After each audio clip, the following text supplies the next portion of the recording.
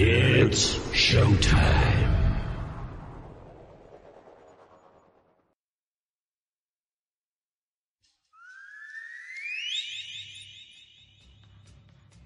Okay, Tokyo, South America, Australia, France, Germany,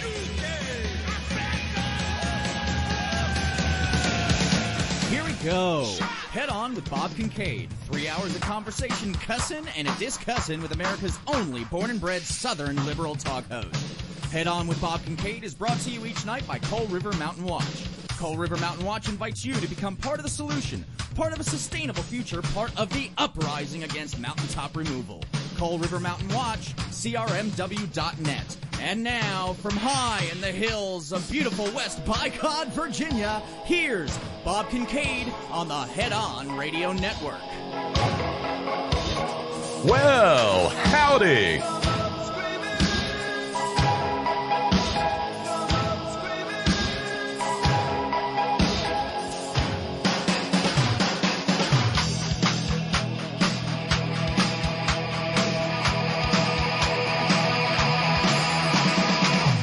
And we are off and running on this, the 7th day of January 2020. I haven't said 2019, have I, during any of this New Year's programs? I hope not. It is. It's the 7th day of January 2020. This is The Horn. Headon.live is where you find us on the interweb tubes. That's where you go, for instance, if you'd like to be part of the merry, wacky, zany, real-time multimedia extravaganza that is the Horn chat room during the 3 hours in which this program is live, Monday through Friday, from 5 to ordinarily 8 p.m. Eastern Standard Time, 2 to 5 Pacific Standard Time, and all times in between. We're a 2-hour program this week, and remember, program note, no programs at all next week because next week's the big production week for the little theater piece that I'm participating in down here, broadcasting live from the last wandering foothills of the Appalachians here in the northwest corner of Alabama. Hi, I'm Bob. Did I do that yet? Yeah. And it's Titanic Tuesday on the Horn. Oh yes, that day for celebrating manifestations of Titanic right-wing intellect, and I think we've got some impressive nominees for the evening. What's that? Thank you very kindly, Brother Deacon Asa, letting me know that, well, I'll tell you exactly what he said. Hot on both streams atop the USS Trumptanic deck. Hey, Pompey, let's start World War III. Hey, Pompey, let's start World War III to own the libs. That's entirely too realistic.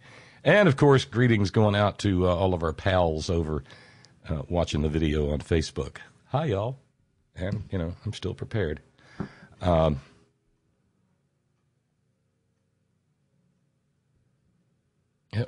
Okay, thank you. Hi, Bob. Tune-in's airing your Greta Thunberg clip.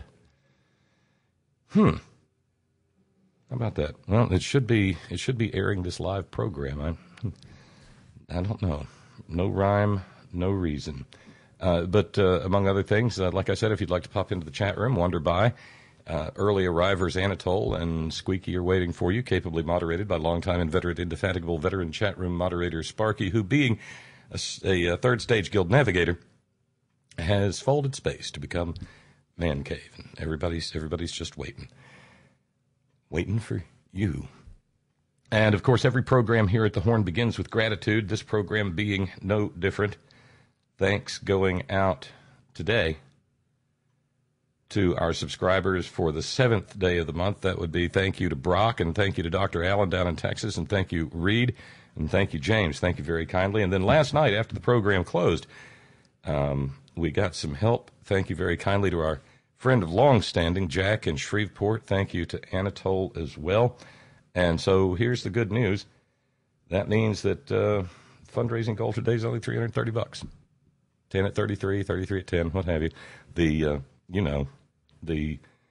contribute interface is over at headon.live. I don't know, maybe TuneIn's settling down. Squeaky says, tune in, had Bob live here. So, hey, Suma, happy birthday. Suma tuning in all the way from, Australia. Say hi to John for me. Thank you. That's one. Still, it's the magic of an internet-connected world. Conversations in Australia and across the pond, and it's not like Australia's not across the pond; it's up, over, down, under. Yeah. But anyway, it is Titanic Tuesday, Trump-tanic Tuesday, full speed, flank speed toward the iceberg, and one of our favorite Titanic morons made an appearance today. I'm talking, of course, about Nikki Haley, Nimrata Haley. Nikki's not her name. Former governor of the state of South Carolina and former ambassador to the United Nations. You might recall that Nikki Haley, who is hailed as a rising star in the Republican Party, well, Nikki once took a call from the Moscow 97.5 morning zoo crew, who convinced her she was talking to President of Poland and wanted to know her feelings as UN ambassador about conflict with tiny island nation of Bonomo. I think we were the only broadcast outlet that ran the entirety, and it went on forever. She never wised up. She never caught on to the gag. She never had a clue. She's an idiot. And so she agreed with him. Well, you know what? I really do. I promise you, Mr. President of Poland, I will look right into that there Bonomo problem, because we don't want any problems with Bonomo. Honestly. But that's her. And somehow or another, the multimillionaires of the for-profit media missed out on the fact that this woman probably doesn't have sense enough to pour piss out of a boot with directions on the heel. And so she continues to be brought on TV shows, and not the least of which, of course, being Fox News TV, Radio Rwanda. Yeah. It's pretty sad and silly. Because she's, well, I don't know, in a political party that has given us Caribou Barbie, Mussolini, Godzilla from Wasilla, Sarah Palin, and a noted hog deballer, Joni Ernst, and most recently, Trump lickspittle Elise Stefanik.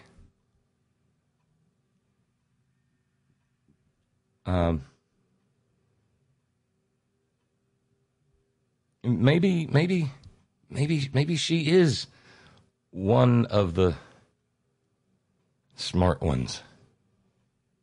I mean, it wasn't just the Bonomo thing.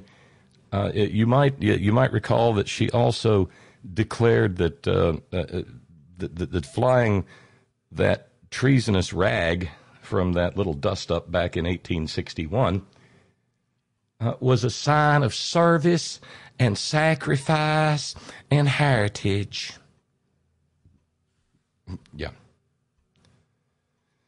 Well, so that all serves as, I guess, what we would call prelude to her latest her latest genius announcement. Even as people in Iran were showing up in their millions to mourn the assassination of General Qasem Soleimani, because as noted in yesterday's program, now we're back in the assassination business. I don't know if we ever actually got out of the assassination business, but legally we're supposed to be out of the assassination business.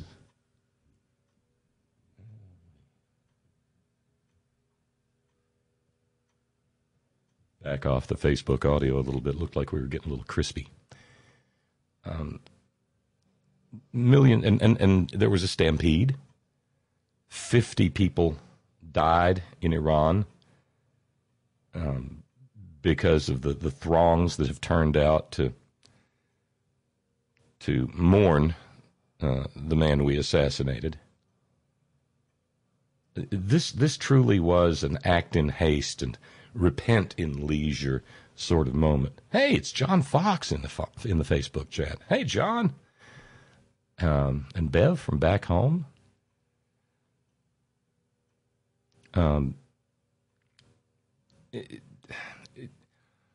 It's stunning the degree of stupid that would be required to do something like this. But then again, we have a stunningly stupid person occupying the people's house there at 1600 Pennsylvania Avenue.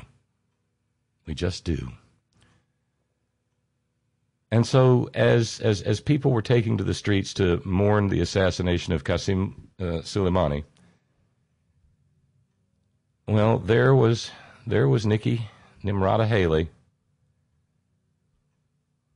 over, of course, on Fox News TV, Radio Rwanda,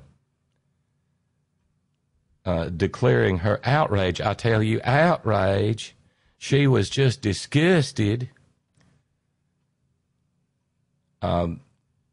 She showed up on the TV program run by that life support system for a haircut, that, Sean Hannity job, where she declared in true wave the bloody shirt fashion, the only ones mourning the loss of Soleimani are our Democrat leadership and our Democrat presidential candidates.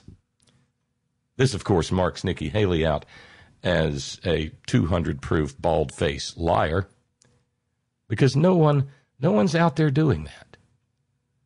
No one's mourning him in the United States.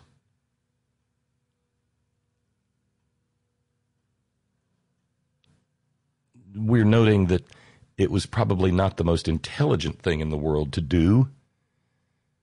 Maybe one of the least intelligent things in the world to do. For we turned him into a martyr. And you got to figure that nitwit Nero there in the White House is having trouble controlling his sphincter right now because, again, he's got a price on his head. No kidding. The folks over in Iran are trying to raise $80 million to put a bounty on the orange man baby.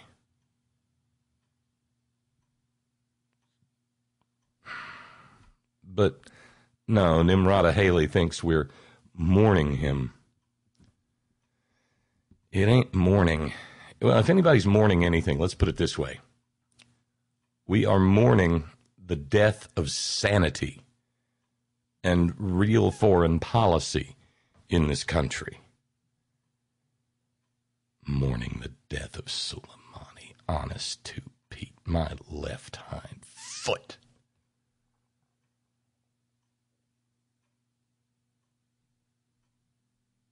And so we're getting closer and closer and closer to something approximating the potential for doomsday.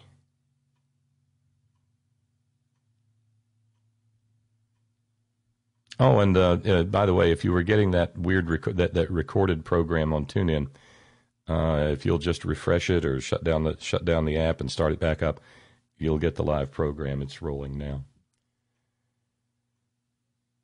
So that's just a starting place. This manifest ignorance, stupidity of Nikki Haley. Steve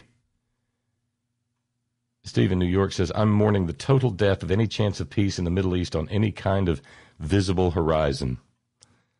Yeah, what are the chances? Slim, and Slim just rode out of town for Texas. That's what the chances are. But I don't know if we ever. It's been a long time since we really wanted peace in the Middle East, hasn't it? Say what you will about Bill Clinton, they tried. You might recall, because I think perspective and context are really important in this. You might recall that Dem leader back in the aughts, Dem leader went to Israel and said, God told me to strike Saddam, and I did.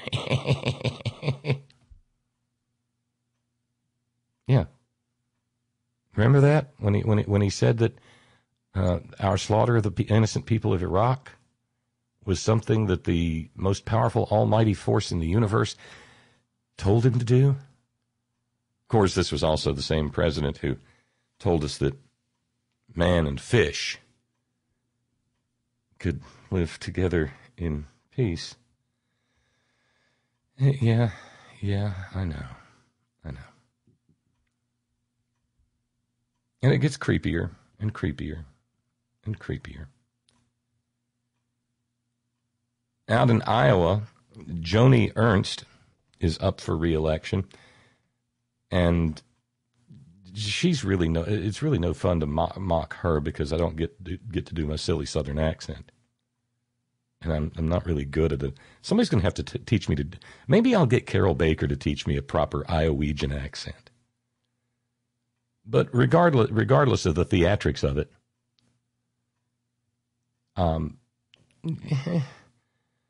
she has said she has no interest whatsoever in hearing any new impeachment evidence that John Bolton might have to offer. And little Marco Rubio jumped in and said, and me neither. I don't want to hear anything. La, la, la, la, la, la, la. I can't hear it. Note coming in from our dear friend Lady B, who always brings her A game to an email. I just saw a clip from a press conference the White House held earlier. The media is asking the Trump administration the wrong questions. If the president says, many countries are thanking me for killing Soleimani, someone else should ask him to name those countries. Someone should ask him, does he understand the political ramifications of what he just did, how he single-handedly destabilized the Middle East, and how he's sending Americans to die, some of whom voted for him, over some bullshit that he started? And I'll note editorially in the middle of Lady B's note, Iran announced that it was completely done with anything having to do with the treaty that they signed with the multilateral denuclearization treaty. Of course, we violated that first on orders from, Chlamydia Claudius. So that's out the window, and that means that the nuclear genie is warming up again.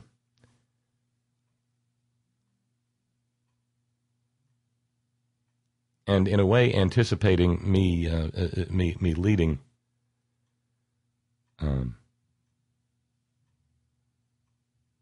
with Nikki Haley, Lady B says the rationale at killing Soleimani was good because he was a bad guy as a weak and insufficient excuse for setting off another war. You may or may not like the ugly wooden beam in the middle of your basement. It obstructs the view of the 70-inch TV in the man cave, but you don't remove it because it's helping hold something up. Soleimani had a purpose. Otherwise, he would be, and now is, just another dead terrorist. But over 1 million people showed up to see his casket. 70-plus people were trampled to death at the procession.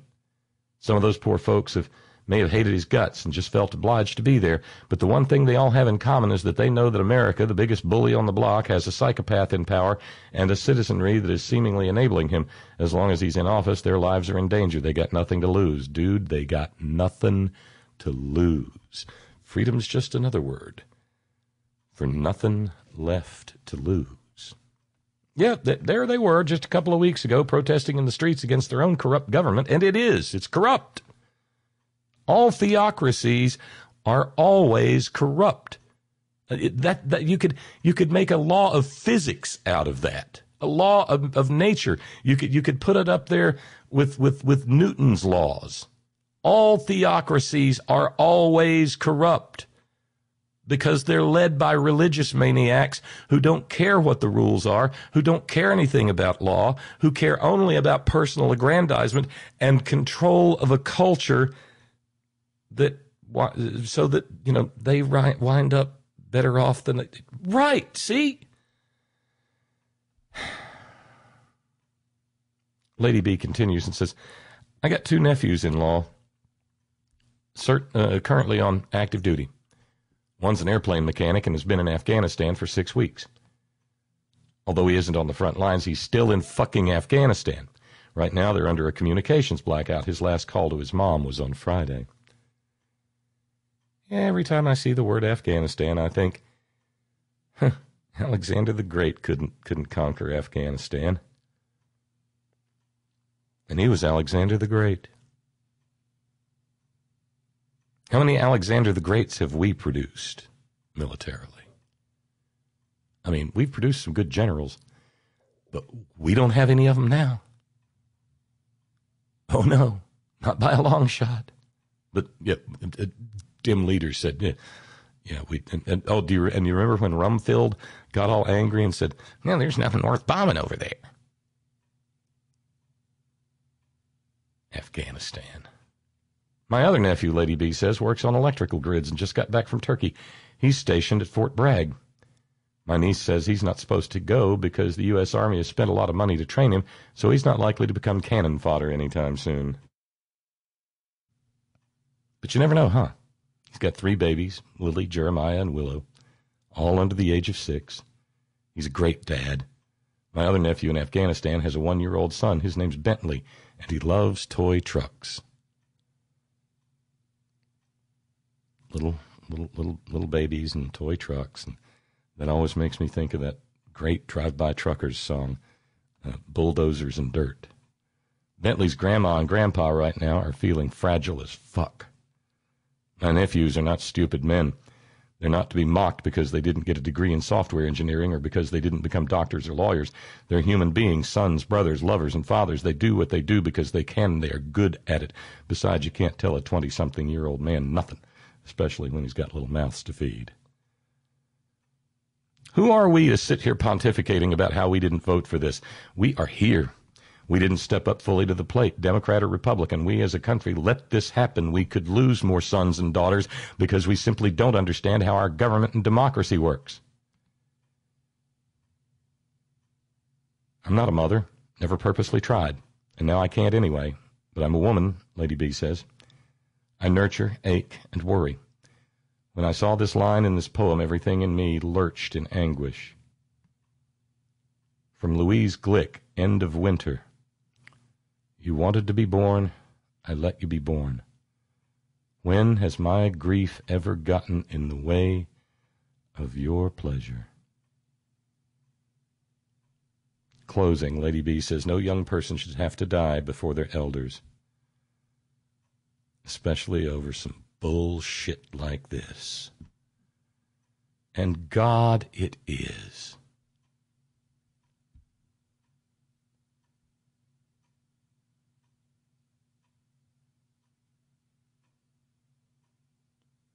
Flavio shared with me some information on the bounty in Iran. About that bounty, according to Snopes, Snopes tends to err on the right-wing side of things. What's true, a eulogist heard on Iranian state TV during the funeral procession of Qasem Soleimani called for an $80 million bounty on President Trump's head based on the 80 million human being population of Iran. What's undetermined, according to Snopes, the call for a bounty on Trump is not yet known to have been authorized by or represent the official position of Iranian authorities. Of course not. The Iranian authorities will maintain the high ground on this, as bizarre as that may seem. But when Donald Trump is your president, a syphilitic, plague-infested rat can occupy the high ground. Because with Trump, it's nothing. It's nothing but low ground. It's swampy. It's marshy. It's mosquito-infested and laden with various insect larvae. Well, there went dinner in the Eastern time zone. Fortunately, since this is only a 2-hour program this week, we probably won't have a chance to hurt the dinner hour in the Pacific time zone. But I think I just did a number on it here in the Eastern time zone. I'm not even hungry anymore, and I was starving before the program started. Try not to eat before the program because it makes me a little slow and sluggish. Yeah. We're in some shit, aren't we?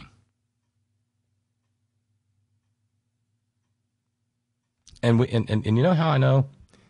Because the maggots are behaving particularly maggoty. Take, for instance, Kevin McCarthy, the wild-eyed maggot who leads the minority in the House of Representatives.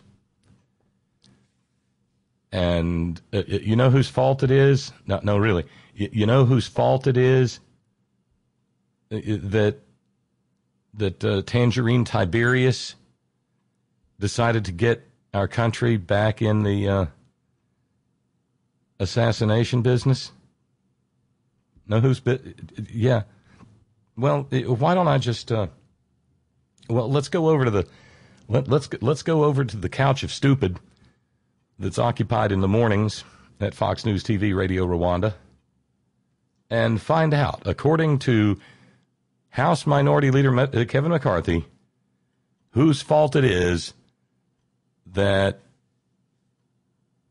Venereal Vespasian ordered the assassination of Qasem Soleimani. Who could I mean, I know what you're thinking. You're thinking, Hillary. Or Obama? Because they've kind of been doing that.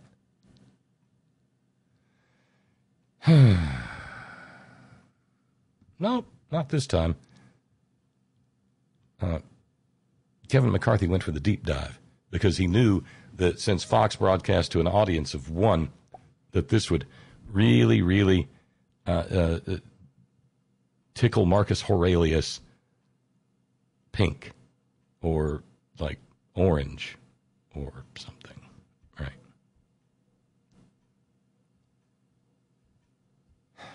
So get the hockey puck out. They already know who it is in the chat room. Come on. Let's go to another topic that's been in the news in the last couple of days, of course, the decisive killing of a terrorist leader in Soleimani in Iraq. Decisive? Troops has been for quite some time. Yet the Democrats quickly jumped to politics, accusing the president of either not having the information that he said he did or overstepping his bounds as commander-in-chief in the or violating the law. Now, Democrats in the House, Nancy Pelosi and Adam Schiff, are pushing to bring a resolution forward to limit the president's power. Here's what Adam Schiff tweeted. He said, a dangerous and provocative decision to target a top Iranian official for killing, threats to bomb cultural sites and use disproportionate force. These are the acts of a president with no functional national security process. Congress must engage with hearings and constraints. So Adam Schiff says more hearings on the commander-in-chief's prerogative. You know what? He's the chairman of the Intel Committee. Maybe had he spent the last year working on that, trying to protect us from what was happening in Iran, from the bombing of the takers, Saudi Arabia, taking down our drone, instead of taking that committee and making an impeachment, he would never make that comment. Today, Kevin McCarthy, because he knew that it would play well with Julius Geezer, blamed Adam Schiff for forcing the said Julius Geezer to assassinate an Iranian general. And once again, what's scary out of that is not that Kevin McCarthy is so transparently stupid as to say that. But the fact that millions and millions of Emerys and Marvelines are sitting down there in their single wides, in their matching Barca loungers, watching Fox News TV Radio Rwanda and nodding at each other like little bobbleheads across the room. At Adam Schiff, I can't believe it, Marveline. I don't know why he made Trump assassinate that feller. Jesus.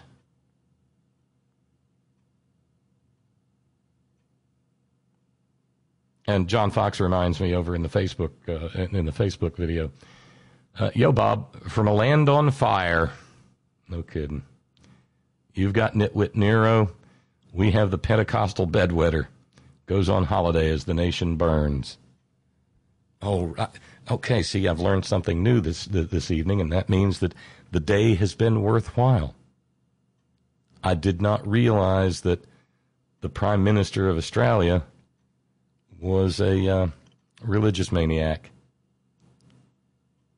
But, of course, why wouldn't it surprise me? Or why would it? Because that apocalyptic shit appeals to them.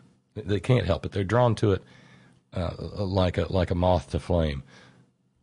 What's that? Australia's on fire? Good thing I'm not in Australia. I'm in Hawaii. And again, maybe that means Jesus, when Jesus comes back, he'll come to Australia. We'll put some shrimp on the babby for him, even though it's not kosher. I don't think he's worried about that anymore, do you? A visit from old cousin Crocodile Kincaid. This is turning out to be a whale of a Titanic Tuesday. And just because it just solely for the entertainment value of it, we haven't had a dispatch from The View in a while. And I think it's always fun. It's always fun to watch Meghan McCain, our little nutmeg, get taken to school. And so it was today when Elizabeth Warren showed up to talk a little Soleimani and other stuff with the panel there. And naturally, at the far end of the table, the most ignorant, bleached blonde woman in America, our little nutmeg. Let's check in on the action in medias res, shall we? The work against ISIS with our allies, and we have a president of the United States who is tweeting threats of war crimes. So there's the immediate effect. Tell them what that was. Yeah. The war crime, the Cultural Institute. So he is threatening to bomb cultural institutions. It's just a violation of international law, and it would be a war crime if the United States did that. And, you know, his own Secretary of Defense has stepped in and said, actually, we're not going to do that. Yeah. We're not going to do that. But here's the thing. He has moved us close to the edge of war. He's put our country on the edge of going to war. We know that the Iranians are going to respond. He's been in this.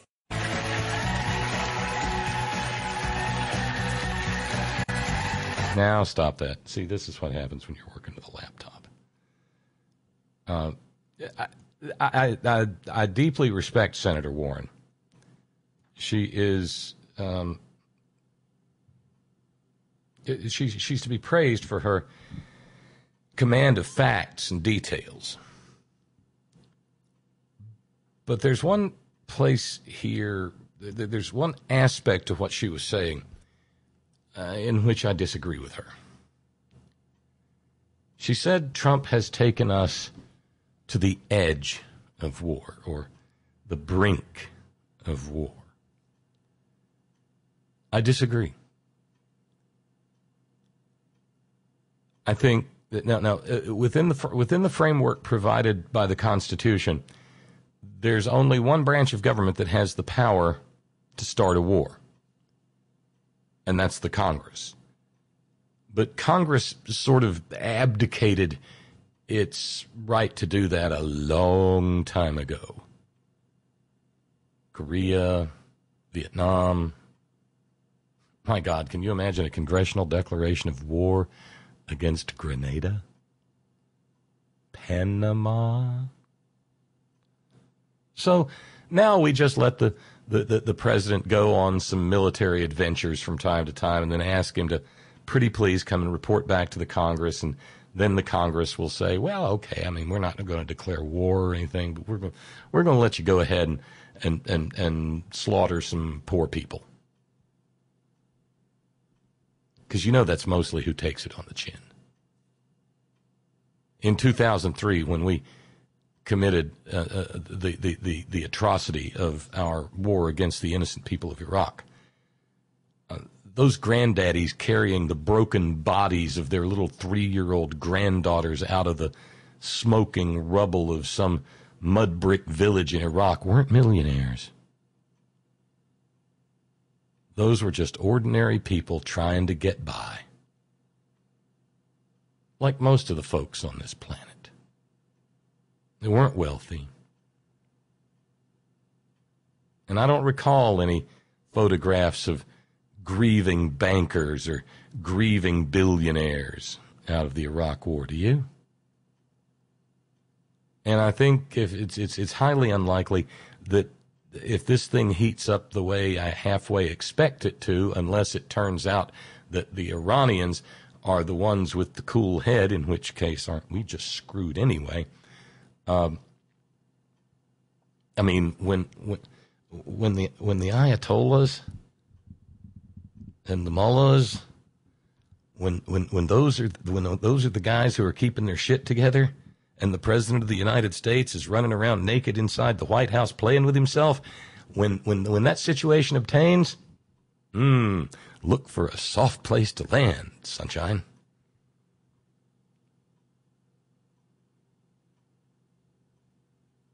But no, when and if we decide to start bombing Iran the way that, say our little nutmeg's daddy so longed to do,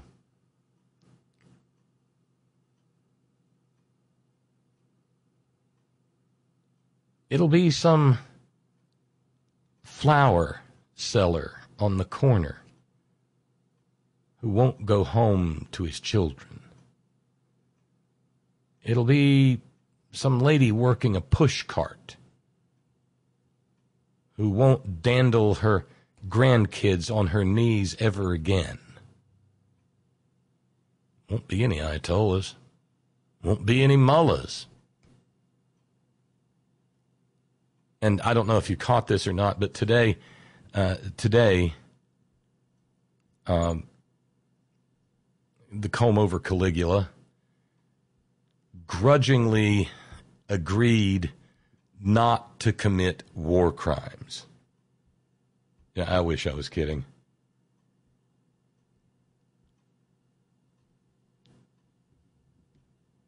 He said that, he said, I like to obey the law. God almighty.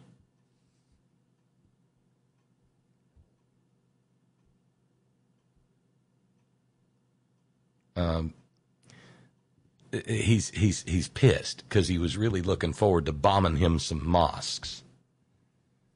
And this is another one of those don't take my word for it moments. We've got it coming out of his own filthy gob. Because, of course.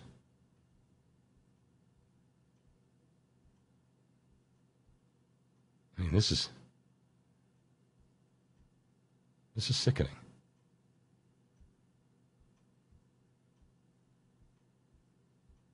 Where'd you go? Oh, there he is.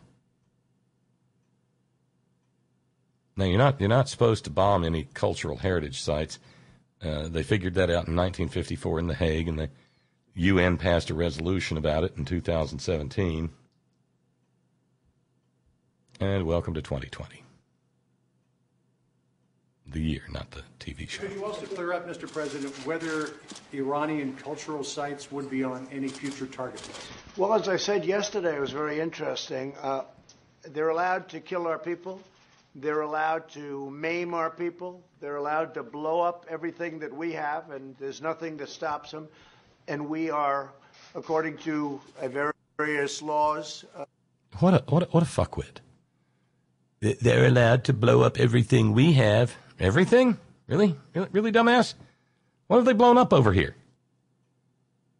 And now I realize that your regime got caught trying to claim that somehow or another Qasem Soleimani had something to do with 9/11, but we all know that was a ridiculous lie. No, I mean, nobody believed that. That's as silly as back when the dim leaders maladministration was trying to claim that Saddam did 9/11, and then when they got called on it, they said we never said it, and then they rolled the tape of them saying it. I wonder to this day if nitwit Nero realizes that it was his pals, the Saudis, who took down the Twin Towers. Of course, that was a great day for Donald Trump because he got on the phone, and remember September 11th, 2001? Jesus, it was almost 19 years ago. Son of a gun, how about that? He immediately called a radio station and said, I just want to let you know that now that the Twin Towers are down, I have the tallest building in New York City. Yay me.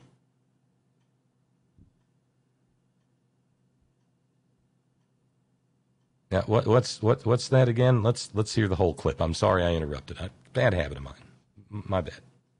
Iranian cultural sites would be on any future target list. Well, as I said yesterday, it was very interesting. They're allowed to kill our people. They're allowed to maim our people. They're allowed to blow up everything that we have, and there's nothing that stops them. And we are, according to various laws, supposed to be very careful with their cultural heritage. And you know what? If that's what the law is, I like to obey the law. But think of it. They kill our people. They blow up our people. And then we have to be very gentle with their cultural institutions. But I'm okay with it. It's okay with me. I will say this. If Iran does anything that they shouldn't be doing, they're going to be suffering the consequences, and very strongly. All right. See, he does this. Dr. Bandy Lee gets a little more right every day, you see. Because she is at this point in time screaming from the rooftops that this man is deeply mentally ill and needs to be put on a 72-hour hold to find out just how mentally ill he is. Because, you see, he can't tell the difference between soldiers in uniform being killed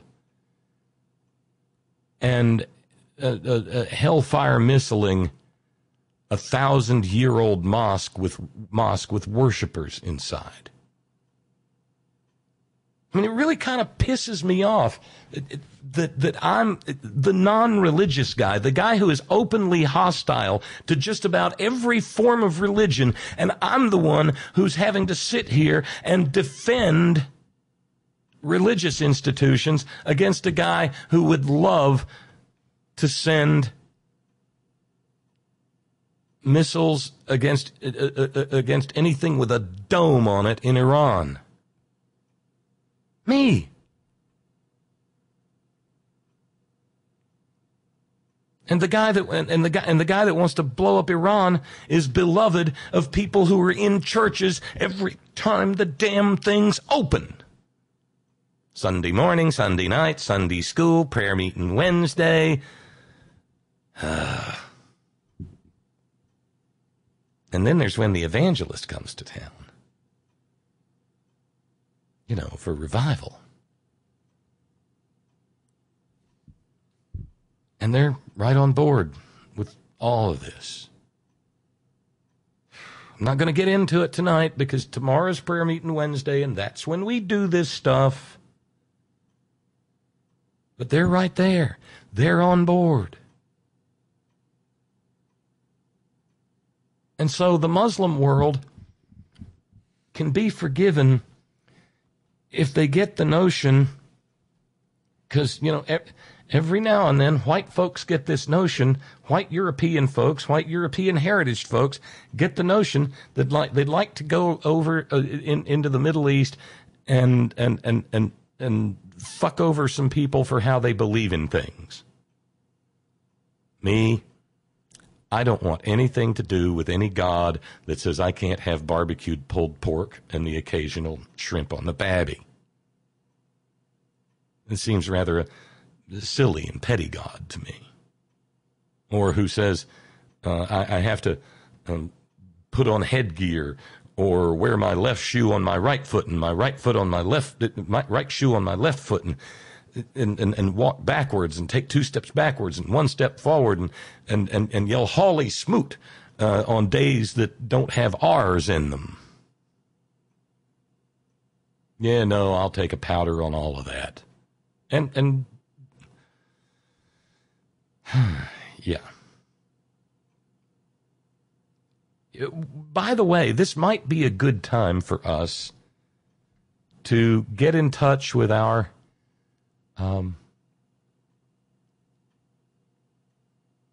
historical knowledge of about 1,000 years ago. Get in touch with names like Abbot Suger and Bernard of Clairvaux, and learn what taking the cross was about. One of the things I love about doing this play that I'm working on down here is that it gives me a chance to in the course of trying to build a character, it gives me a chance to get in touch with that period of time. Because it was my God, what a world it was. And they had all their iconography and everything. And see, these things happen for a reason. It wasn't, if you want to look at the Crusades for a moment, and let's just have a little historical digression here, if you don't mind. Oh, here we go with the trying to reconnect thing again. Do a poor wireless connection? I'm hardwired, damn it.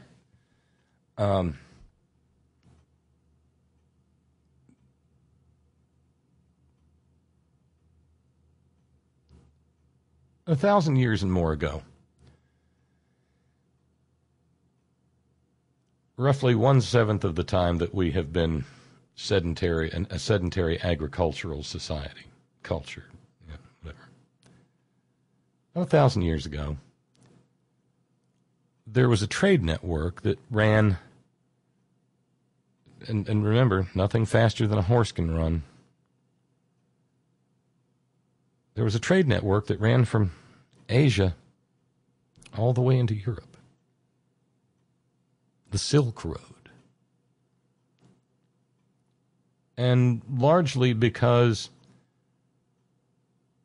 the European Christians found it so damn difficult to get along with the Muslims who controlled much of the area.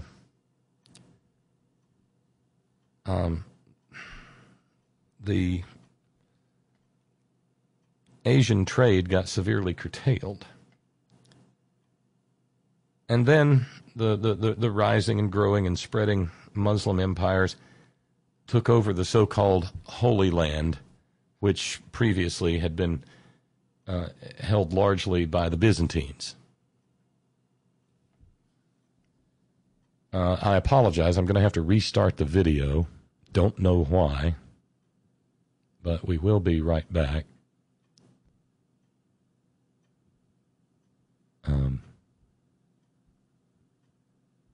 But anyway, the Muslims took over their land.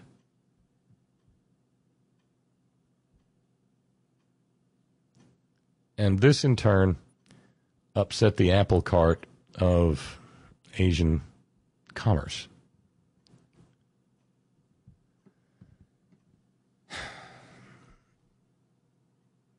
This then created some economic chaos in Europe. And meanwhile, Europe had a surfeit of knights, mercenaries. And so the Pope promised that any man who would take the cross, which was a euphemism for going to war in the Middle East,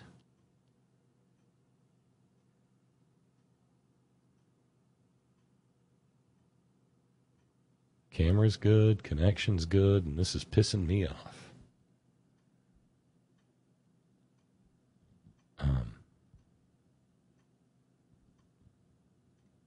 Once more unto the breach, dear friends.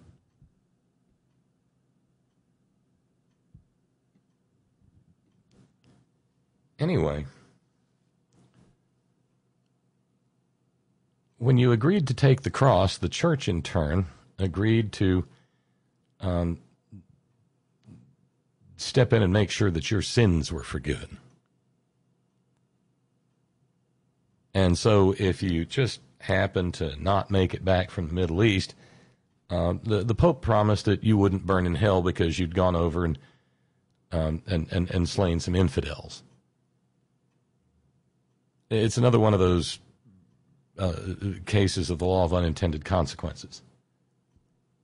Because what the Pope did is he turned loose Western Europe's military to go to the Middle East and commit murder at will, which they then did. The siege of Acre comes to mind. The Crusaders, led by Richard the Lionheart, laid siege to Acre, and once they had once the city had fallen, Richard the Lionheart, having already been absolved by the Pope at Rome, ordered that all the captives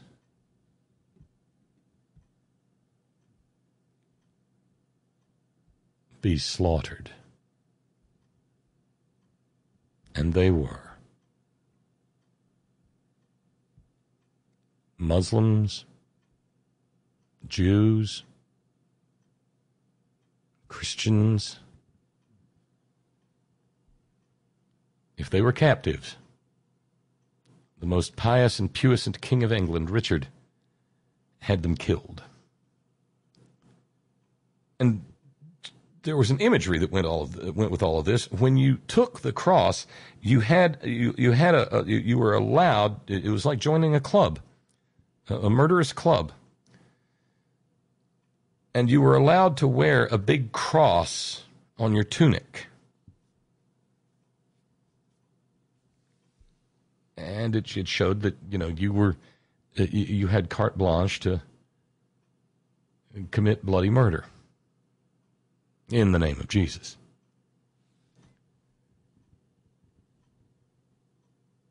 And so in the Middle East, that crusader cross, there's a couple of different ones. There's the Templar cross, there's the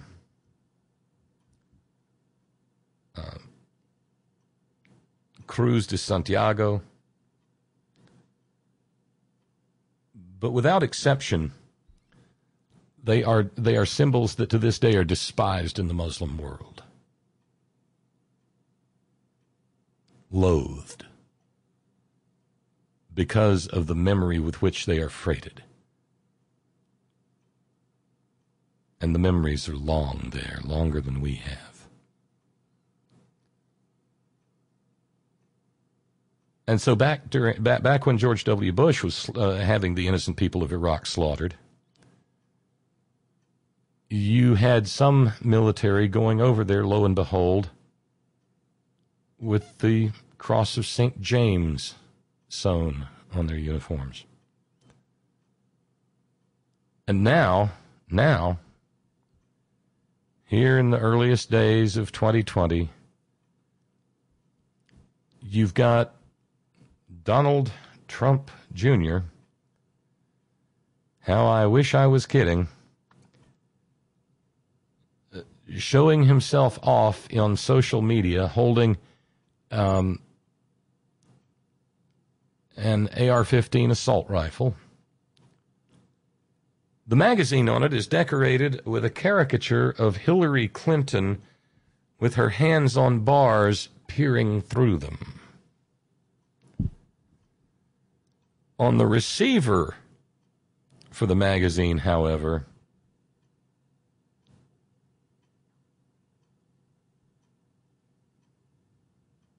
is the Crusader cross.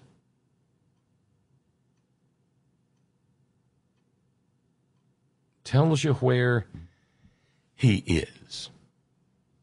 Well, I mean, we know where he's not. He's not in the military. He seems to get off on posing all butch like that. But Trumps don't serve their country. The country serves Trumps.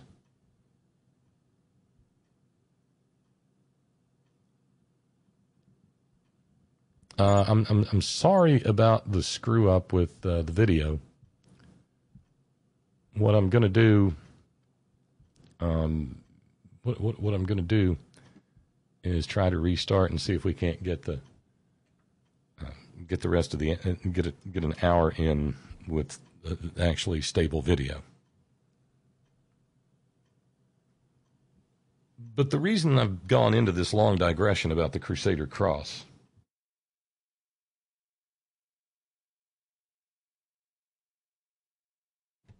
is because here in the in the last year of the second decade of the 21st century, like so much iconography from that era and others, the Crusader cross is no longer associated with any formal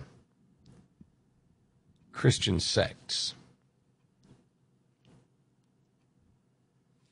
It is now almost entirely the province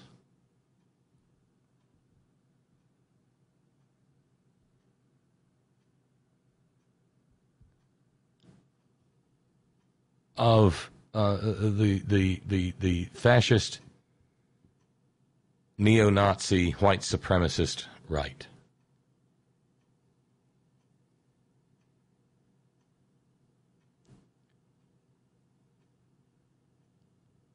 Lots of white supremacist groups use that Crusader cross, and it is not an accident. There's no way. If you simply look it up, it will come back that the white supremacist, white nationalist, whatever we care to call them, groups have adopted this image. Among others, the co-director of the Conflict, Violence, and Terrorism Research Center at the University of London, Akil N. Awan, confirmed that the Crusader cross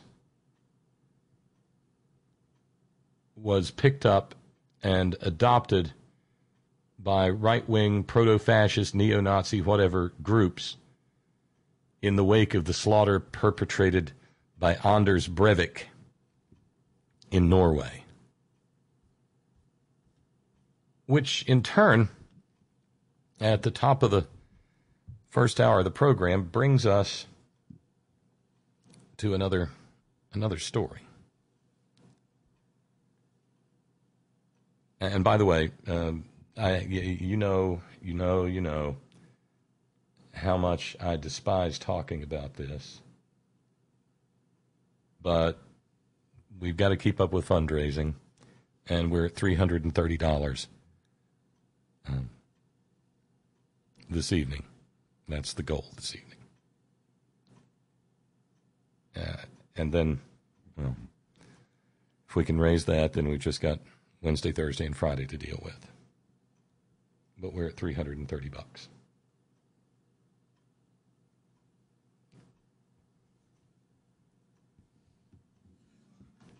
Over at Vice,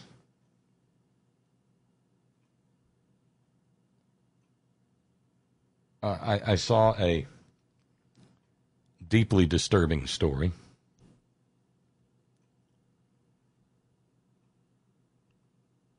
It comes out of, back up. What was it, a week or so ago, we talked about the fact that although it took him a month to do it, big old West Virginia Governor Jim Justice finally waddled over to his desk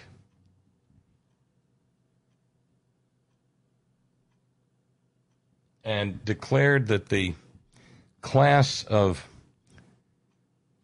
West Virginia prison guard detainees who had been photographed in their class portrait giving the stiff-armed Nazi salute would not, in fact, be prison guards, that they would be fired. I haven't seen any follow-up to tell us if they've formally been fired or not. Moreover, I still haven't seen any news explaining why the hell those Nazis' faces were blurred out in the photo. I mean, at least with the assholes who fly the Confederate flag, it's kind of convenient because then you know who you're dealing with. And yeah, if you fly that flag, I'm going to make a certain judgment call about you.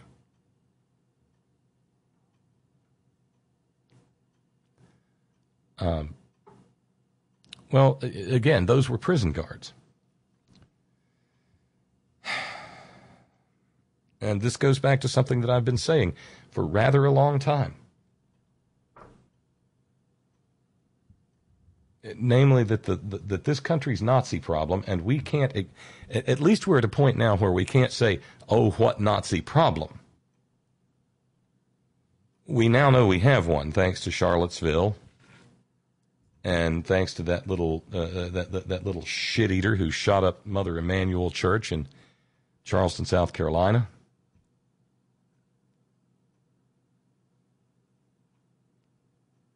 We have a Nazi problem. The next question becomes one of, gee, I wonder how big our Nazi problem is. And that's where the trouble arises, because you've still got a whole lot of people out there.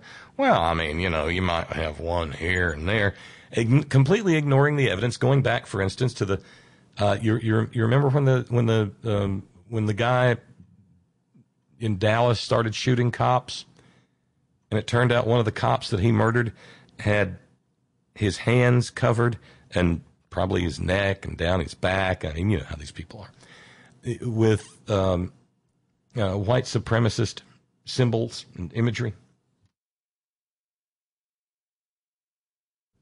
So there was that. And we've found them here and we've found them there, and the story in West Virginia about the prison guard trainees. Well, this is the story of Travis Fry. And Travis Fry, at one point, was a senior employee at a jail in Indianapolis. And then he went to work for a for-profit, and this is just disgusting, a for-profit immigrant detention center. In other words, because capitalism, we have for-profit concentration camps.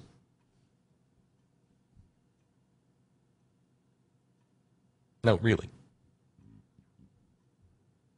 You know, with shareholders and shit like that.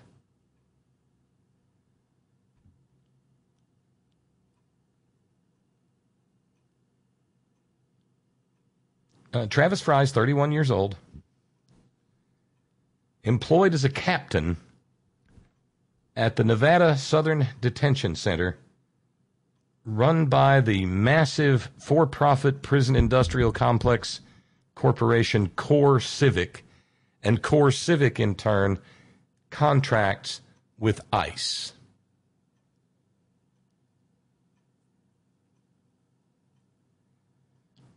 So we've got the dots connected, right? Well, guess what? Travis Fry, back in 2013, signed on with a white supremacist website, joined up, as it were, called Iron March. Remember, these assholes are completely obsessed with with German imagery and iron this and iron that. And Iron March is no more. But back in November, their archive was leaked.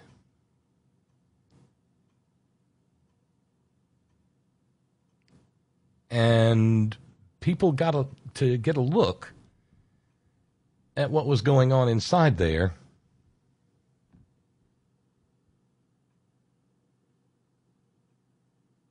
And there were groups like Atomwaffen, neo-Nazi groups, violent groups that had a presence on Iron March.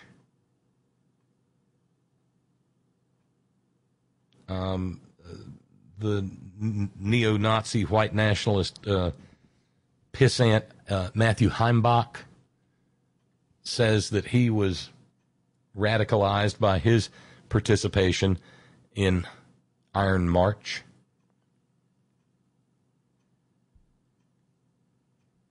Well, young Travis Fry signed up there and used as his screen name In Hoc Signo Vinces. You can still see that Latin motto on a pack of Pall Mall cigarettes, of all places. But it has significance because that was the vision that Constantine said he had on the eve before the Battle of the Milvian Bridge.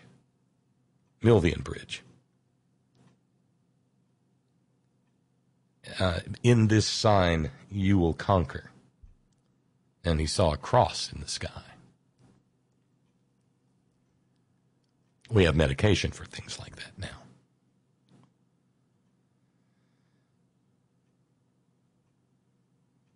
In Hoc Signo Vinces was also the title of the American Nazi Party's manifesto.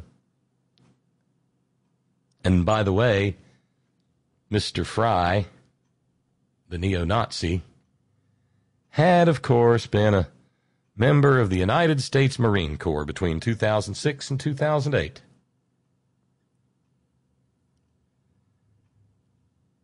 Yeah.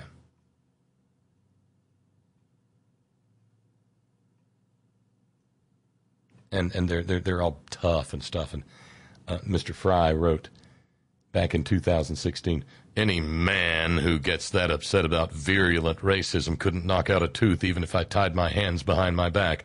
Deep down, no one really gives a shit about racism. This is just empty signaling from this, and we don't know who he was referring to, that word that used to mean stick and is now a word used for hate against gay guys.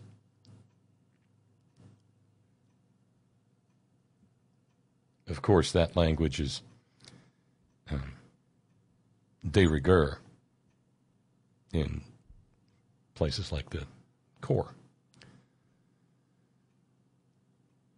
Fry was somewhat prolific. He said, dark shit goes on in the corridors of power, and these rats need to be purged from their nests.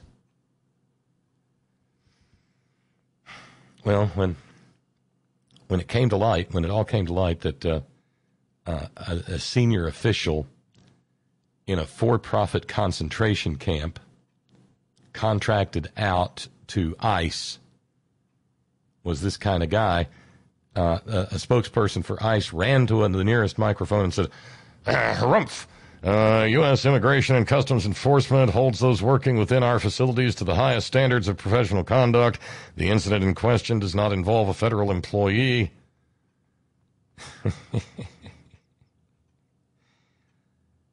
So that's their out. Well, he wasn't on the federal payroll. He was just on the payroll of a for-profit prison corporation that we contracted to run a concentration camp for us. He's not a federal employee. We have, at ICE, we have high standards, very high standards. Not so much. At that point in time, CoreCivic, the vast corporation that runs concentration camps so that they can make money for their shareholders. God, those shareholders must feel so good. Can you imagine just opening your laptop or your phone or whatever, and clicking your little stocks app to see if you've gained a point in your concentration camp stock? Jesus, sickening, ain't it? Yeah, it is. But as Vice notes, this is not an unknown problem. It's just been a largely ignored one. All the way back in the 90s, prison guards were being photographed in mock Klan attire. That happened in at least 6 states. And then, of course, there's the story, Vice mentioned it as well as me, coming out of West Virginia about the class of little Nazi prison guards.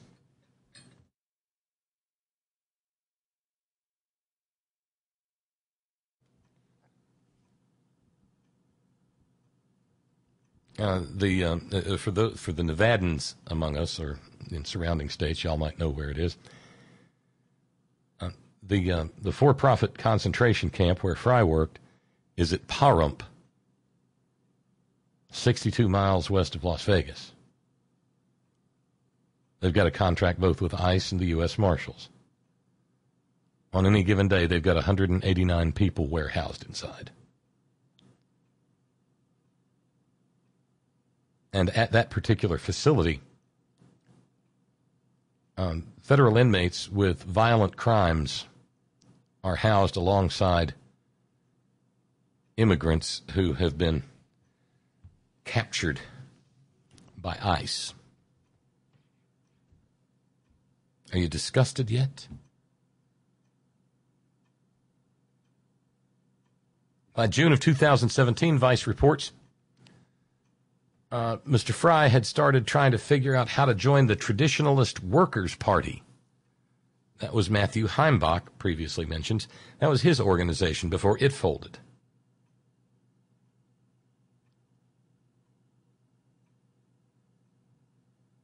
Back in 2017, Fry said, I'm interested in helping build the Indiana Traditional Workers' Party. If our buddy Dave in Talibandiana is listening, he's going, well, of course, Indiana. Pahrump, I think. I don't know.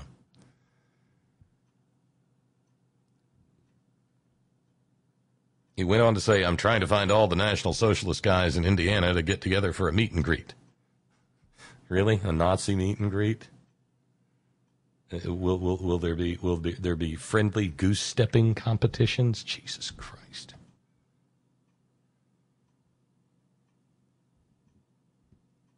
And so, just as denouement to all of this, since maybe it caused the stock, I don't know, maybe the stock dropped 1,000th of a point or something. All of a sudden, CoreCivic decided that they needed to get a statement out, and they announced that Travis Fry has been placed on administrative leave pending an investigation. Now, this guy is not a federal employee. He's not a civil servant.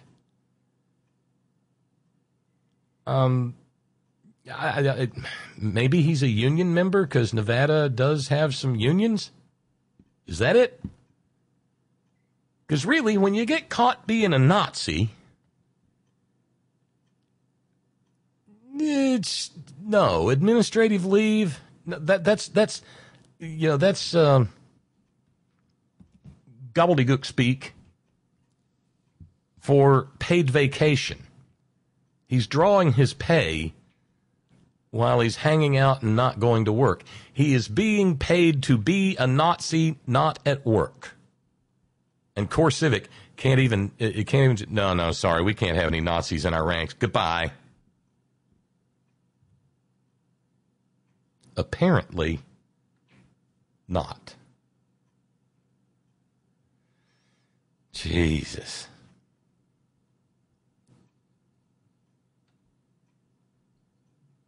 Flavio took issue with me saying that Snopes leans right. He says it receives funding from George Soros's Open Democracy. Well, that's fine, but I've seen too many occasions where they bend over backwards to try to appease the right wing and Republicans. I didn't say they were right wing. I said they lean that way, and they do.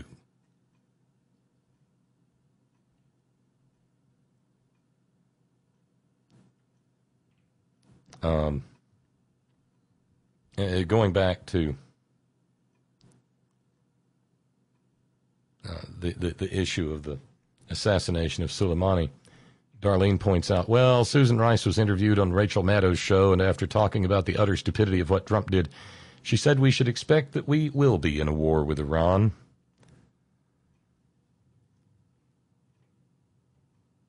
Yeah, because that goes back to my remarks about Elizabeth Warren saying we're being taken to the edge of. And maybe it's a distinction without a difference. But then again, we've kind of been in a Cold War with Iran for 40 years, haven't we?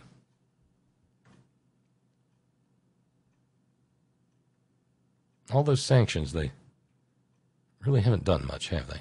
Except make ordinary Iranians' lives more miserable. It hasn't really hurt the leadership. General Soleimani certainly had all the money he needed to go swanning around the Middle East. They're a little embarrassed in Beirut right now because he'd been meeting there the day before we assassinated him. As to the clip from Geezer Disgustus, I like to obey the law. Steve in New York says, since when? Well, I think the appropriate answer to that is since never.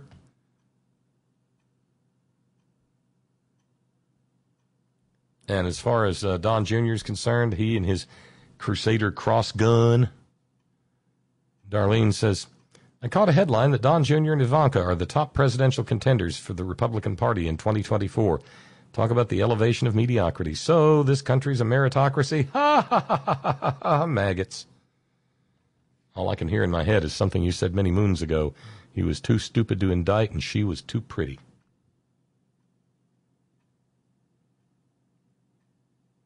I never, ignorantia juris non excusat used to be kind of a rule, but apparently not if your last name is Trump. And as for Ivanka's 1,000 ships launching face, I guess people really do think she's beautiful. But I think it was the picture of her at the UN. With that all too tight blouse on.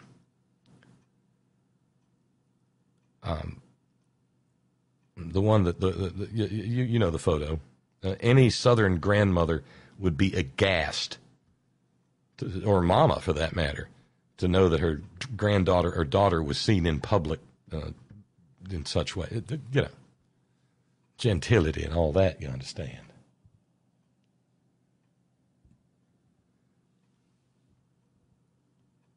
But in one of those photos, I realized she bears a strong resemblance to her grandmother, Mary.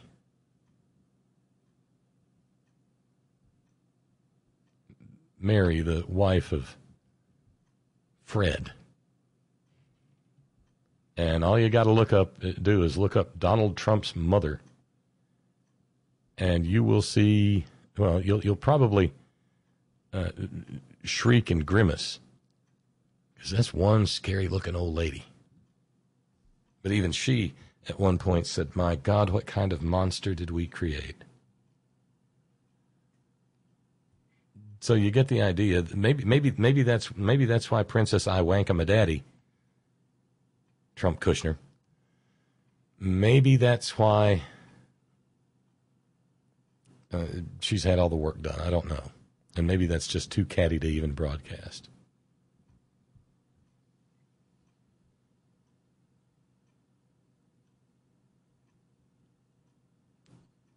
Ron in Raleigh with a note. Hey, Bob, I was wondering if you saw Tom Tillis's invitation to the maggotry at large to sign a birthday card for Eric Trump. Can you say lickspittle, ass kisser, suck up? These people have no shame. And not much in the brains department either.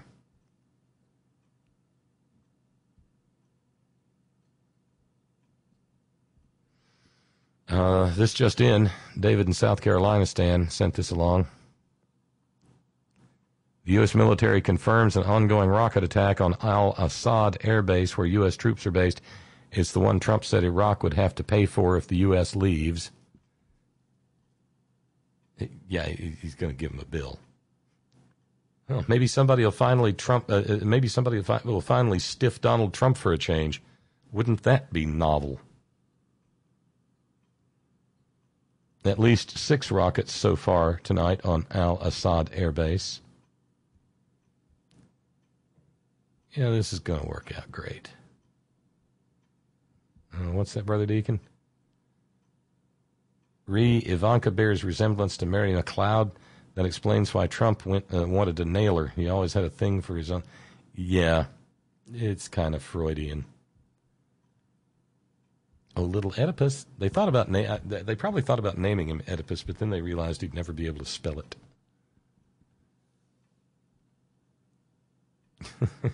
Yeah, no such luck. Steve in New York says, I was hoping that maybe, just maybe, this day would be only as crazy as yesterday. There's a rule at work here. No matter how crazy yesterday was, today will be crazier still.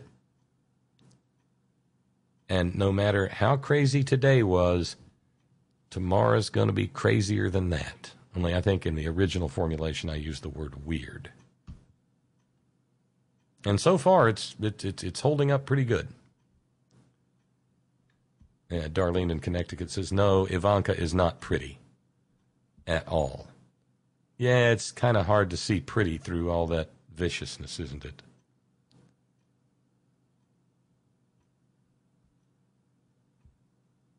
What's that, Randy in PA? Didn't Alex Jones get so manly that perhaps he lost custody of his kids? Well, yeah. That and the whole business about the shirts, taking off shirts, and yuck. I don't even like thinking about it.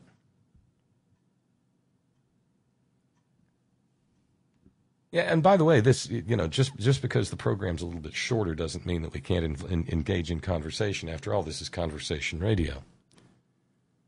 If you would like to participate in the program, if you've got something you'd like to say, or a burr to get out from under your saddle, or a bee out from under your bonnet, by all means, jump into the conversation. You can reach me on Skype at Bob Kincaid Horn, BobKincaidHorn, or 304-574-8178, or if you need us to pay the freight, well, that's why there's a toll-free number, 844-843-4676. 844-843-4676. That's 844-THE-HORN. Isn't that clever?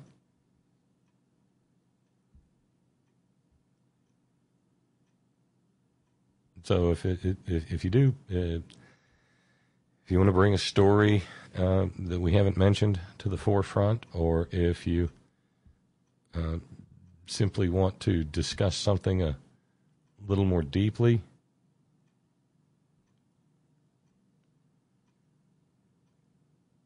well, you're welcome to jump into the conversation. Somebody tried to call the toll-free line, but I was looking in the other direction. My apologies. Let's see here.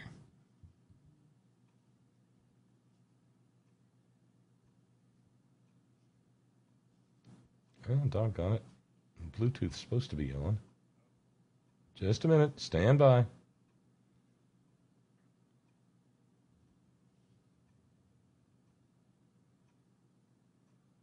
There we go. All better now. Let's see who we've got. Hey, welcome to the program. Hey, Bob. Hey, what's up? Just me. That's Greg calling North Dakota. Oh, hey, how you doing? Yeah, long time.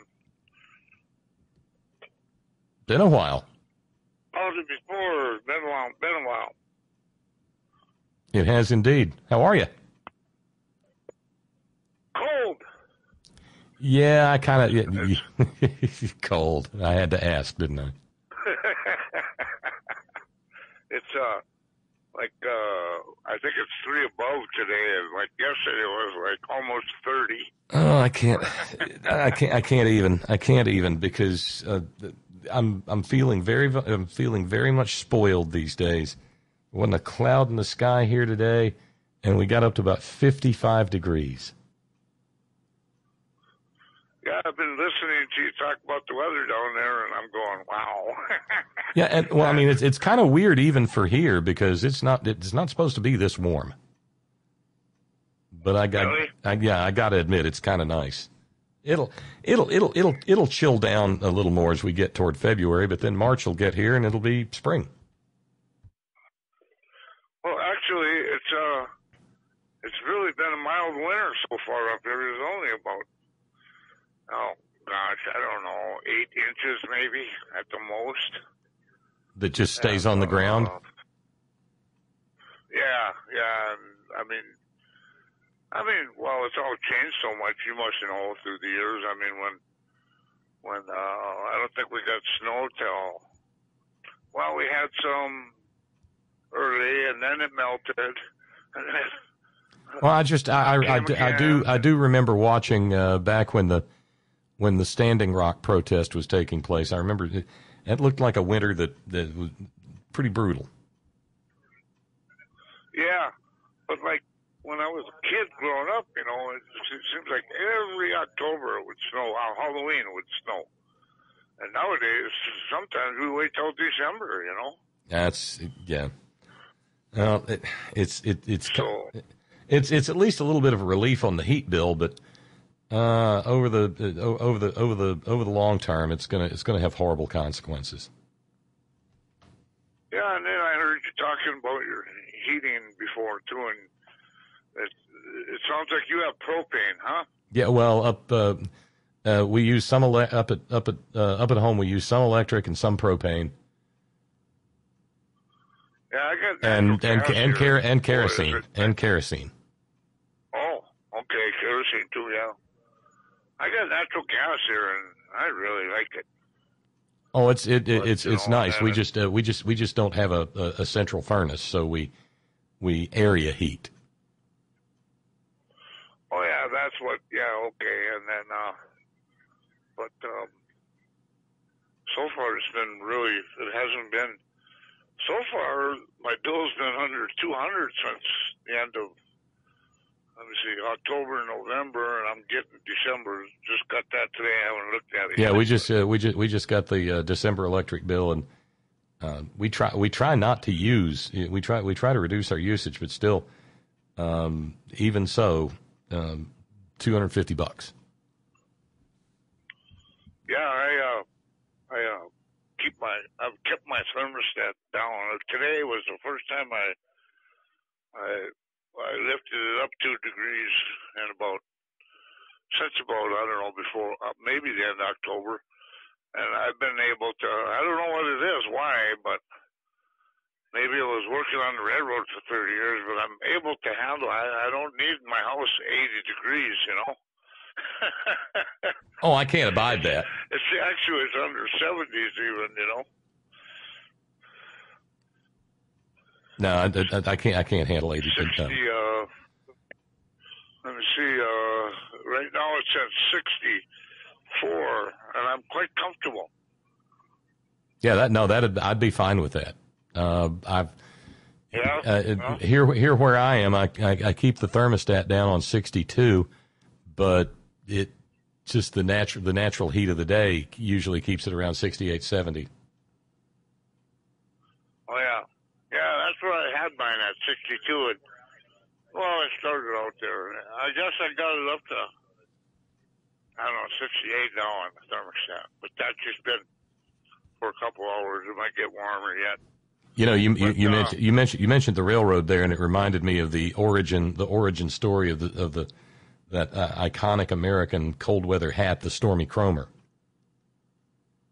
Oh. Yeah, because Stormy Cromer was he'd played minor league ball, but then his intended father said, "Well, I'm not letting her marry you if you're going to keep playing ball." So he got a decent job on the railroad, and his hat in the winter, you know, he'd stick his head out the window there. He was an engineer, and he'd lose his hat.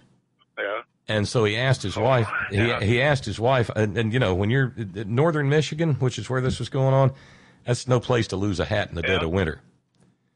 I'll bet. So he asked his wife Ida if she would sew a hat for him that wouldn't blow away.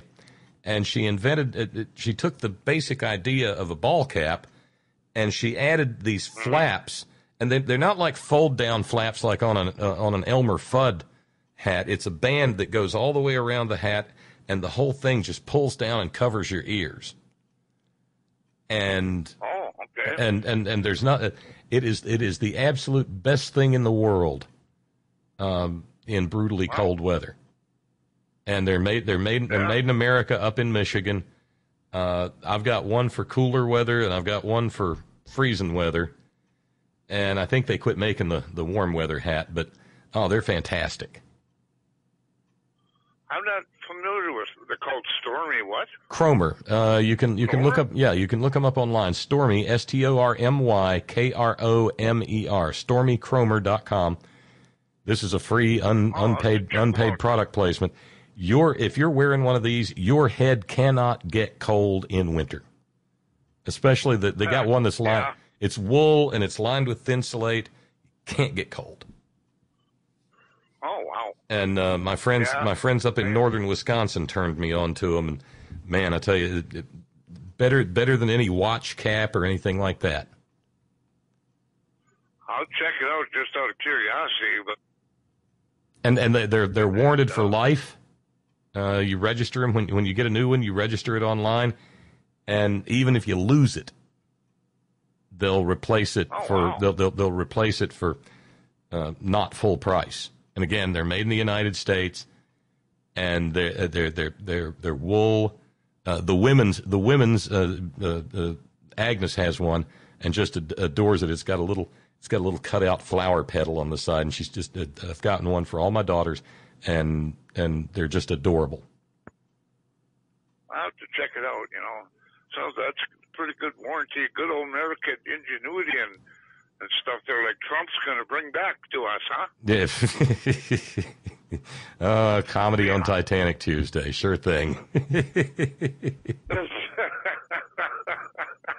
you know what?